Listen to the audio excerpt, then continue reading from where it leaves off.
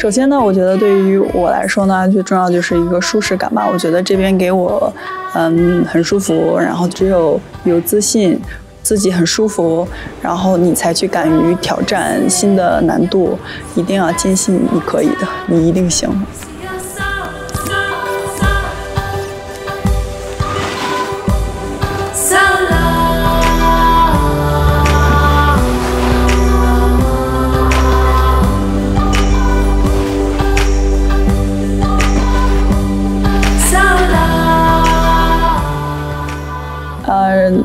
我一般就是来这边滑雪，因为它这个雪场特别大，所以说你就一天你可能都滑不完这种的。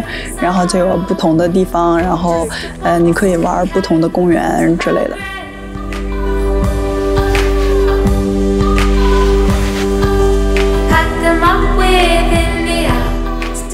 你来这儿不仅仅你只有，比如说。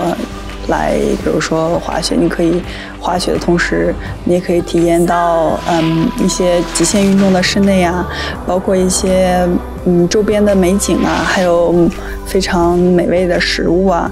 之后滑雪这类，你又可以滑野雪，这边年年下大雪。所以说，然后你要想玩一些公园啊，初学者、中级、高级都有，然后优池也是一样的。所以说，我觉得就是，很好的一个结合吧，然后好玩。